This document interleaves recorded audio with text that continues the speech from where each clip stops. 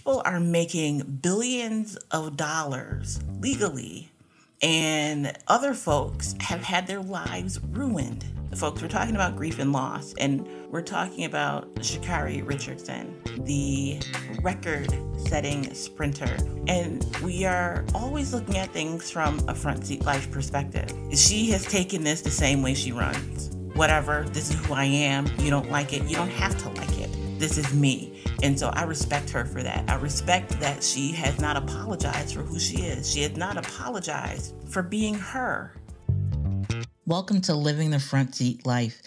I'm your host, Kelly Marie, and I invite you to take this journey with me. We're going to be talking about all things mental health and emotional well-being. You see, I am a overcomer. If you are interested in figuring out the path for you to determine how and where you will drive your future, this is the place to be.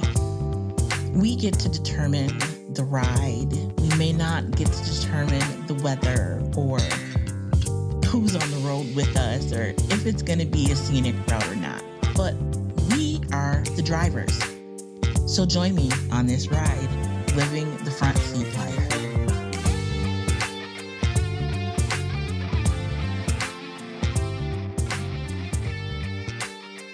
Hey, good people.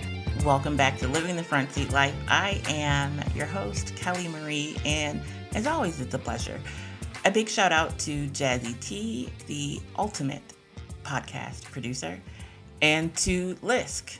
So today, it was not intentional, that this topic is coming up. I wanted to wait until I brought back our sports analyst, Robert DeBereaux, to talk about mental health in sports, but we are confronted with, yet another situation, and it's necessary to have the conversation, to continue to have the conversation. But first of all, Rob, welcome back. Thank you, Kelly Marie. I didn't think I was going to come back as soon as this, but I thank you for the invitation once again. Always, always. So I want to jump right in, right? We have a lot to talk about. Folks, we're talking about grief and loss. And why are we talking about grief and loss in sports? Because it's back in the headlines. And we are always looking at things from a front seat life perspective, right? The decisions that we make, how we drive this journey, taking responsibility for our actions, being the ones that say yes and the ones that say no. It's us. We are in control. We make those decisions and we accept responsibility. Growing up, my mom always said, there's repercussions for your actions. And that was the teaching tool, guide that she used when teaching me, what decisions to make. Are the repercussions for your actions worth the decision?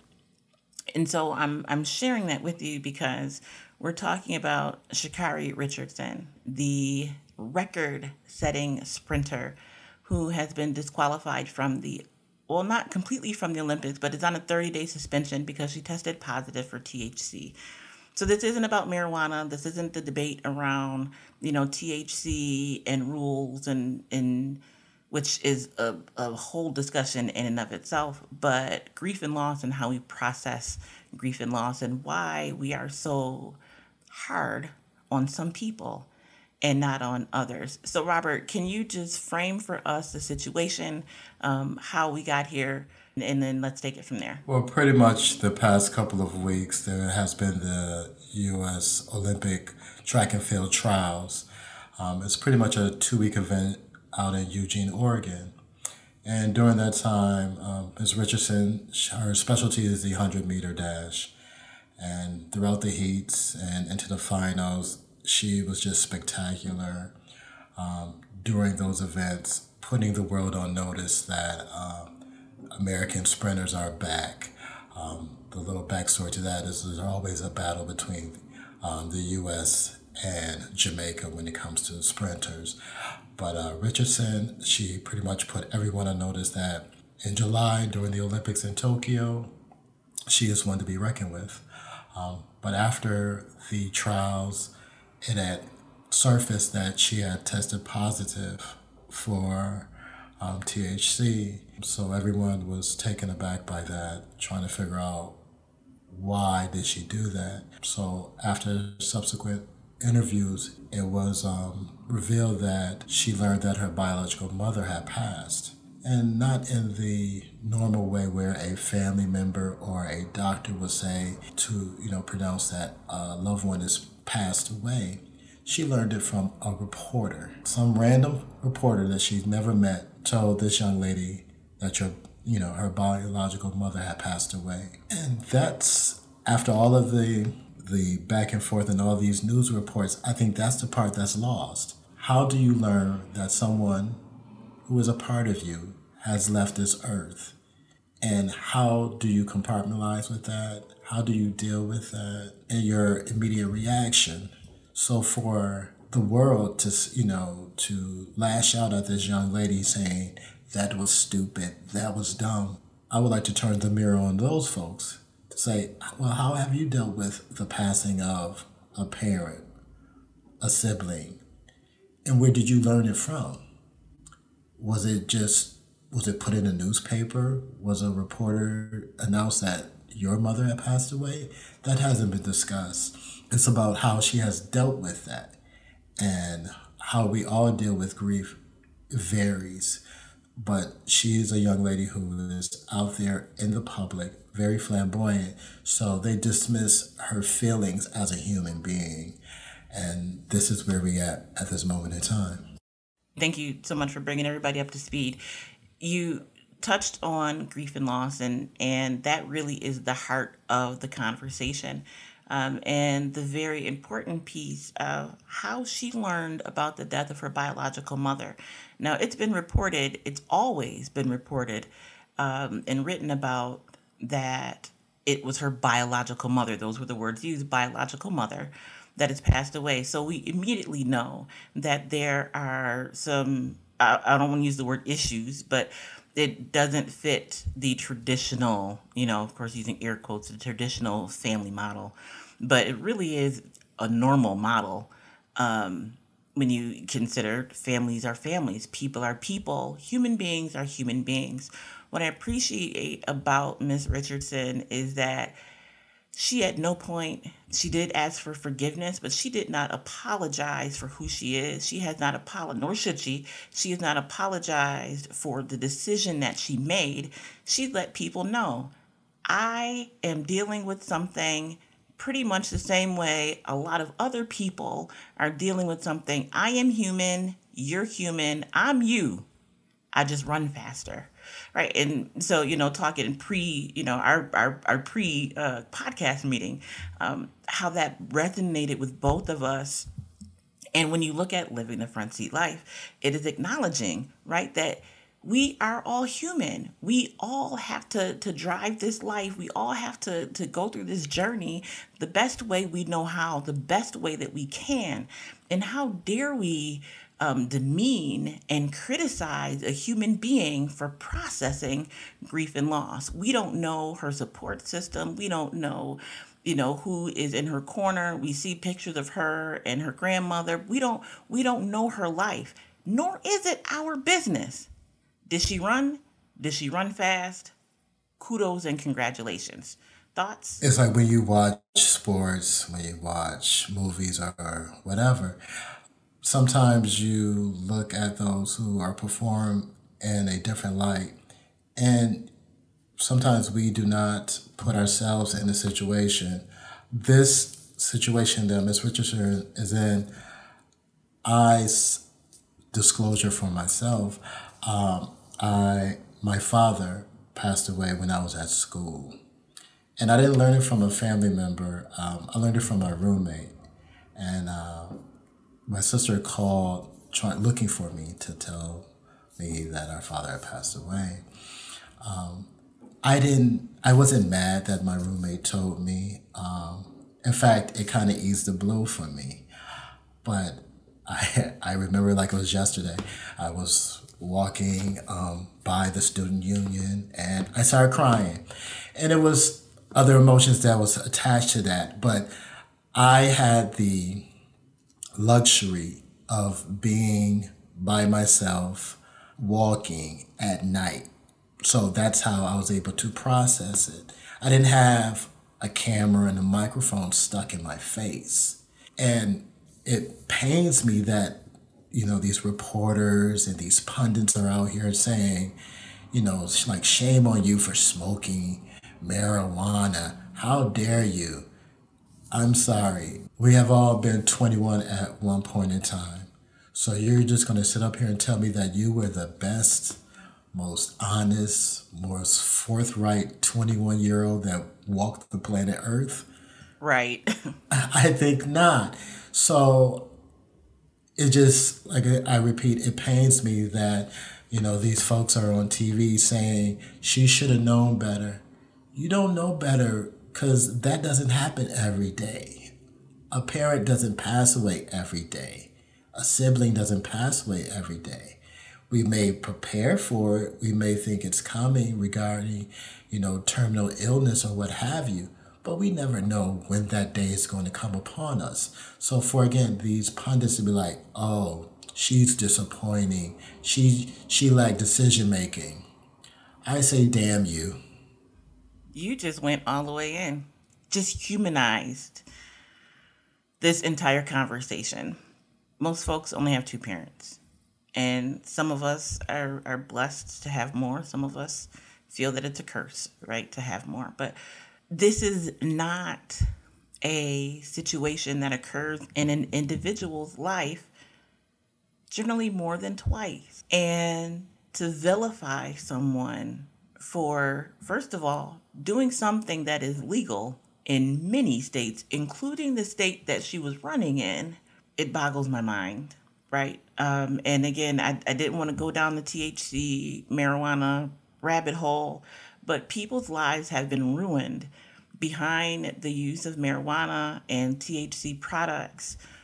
And other people have become more wealthy behind the sale of the very same products. And I'm not talking about the illegal products that get here however they get here. I'm talking about the Gap weed stores, no, disrespect to Gap, but the Gap-like stores, right? These cool, posh little THC medical marijuana spots. And people are making billions of dollars legally.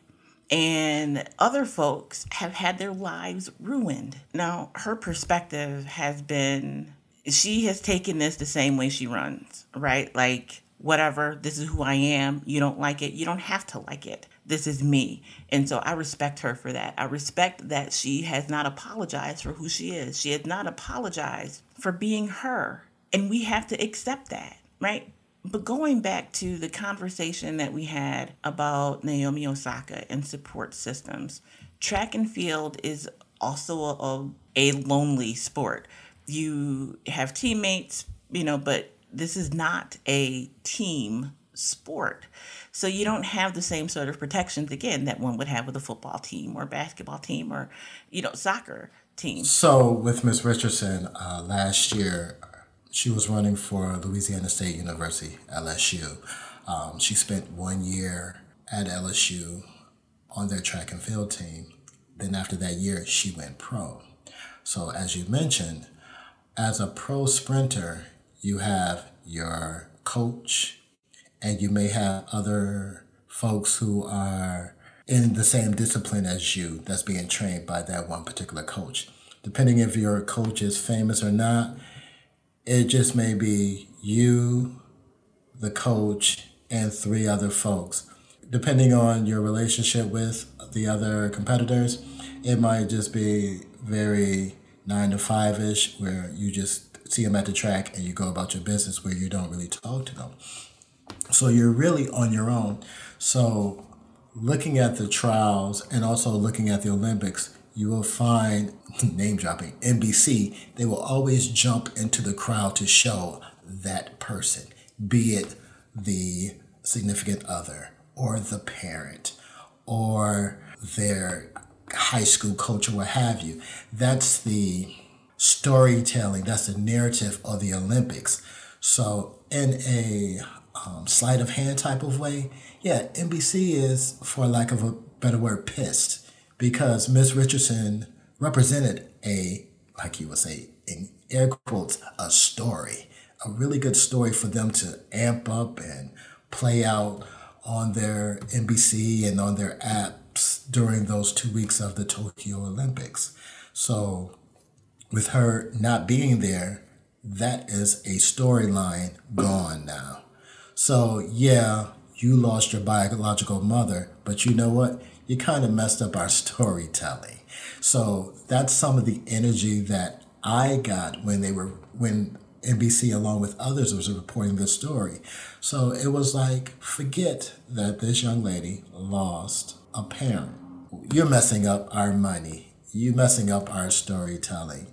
You messing up, another person that we can place out there to get eyeballs on our TV for those 2 weeks. And going back again to who she is as a sprinter is a lonely out front type of competition. The 100 meters is the number one, that's the pinnacle of viewing and title. They throw out there the fastest man, the fastest woman on earth. So she is in a competition where they would show it live, but also they would show it on repeat in prime time because the 100 meters is the glamorous race. And she's a glamorous person. Like I said, with no apologies, fingernails, hair, eyelashes. And so with that, we see that this is a conversation that needs more discussion. This is a conversation that we need to dive further into. So we're going to come back for a part 2. I want to make sure that we look at this a little bit historically and discuss why this is an issue. And I say this, by this, I mean the way in which we handle mental illness, mental health, grief and loss in sports really is a mirror to how we handle it in day-to-day life. These are still just people. And so you consider Michael Phelps and Ricky Williams from back in the day, the football player, and the purpose for the use of this particular substance. Again, alcohol is a non-issue. That's acceptable. Other drugs are acceptable. But this very basic, easy to access substance is not something that's acceptable, but it's acceptable in our day-to-day lives. How many people are going to work, doing their job just fine, and processing grief and loss, working through mental illness issues, working through mental health challenges, and still functioning, still able to excel at the work that they do?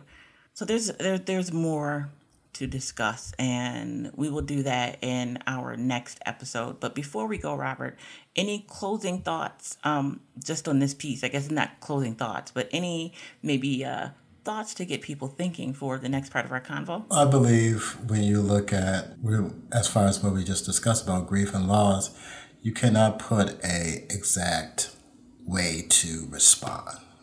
Everyone will respond differently. And people need to remember that what you do in your household is going to be different than what the next person does in their household. But looking forward, when you talk about the method, when we're talking about medical marijuana, you've mentioned that, that's a deeper rabbit hole because how the United States views it in its various states and how is it elevated or demonized in whatever state, county out there in the United States. It's a deeper question that we have to look at.